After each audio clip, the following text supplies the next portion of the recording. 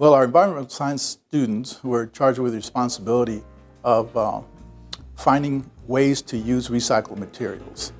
And so I gave them an open page to design things with discarded recyclables. And then they were given free rein to think of different ways to construct something.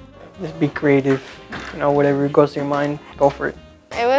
It was pretty hard at first because it was supposed to be like, we made like 4 or 5 different animals out of it, but it ended up being this. Well, the main learning objective deals with the fact that we have limited landfill space, not just in San Antonio, but throughout the country.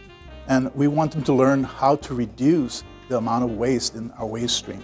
And so they were able to get the lessons in class that showed them how we can find ways to use some of those. By reusing, we reduce.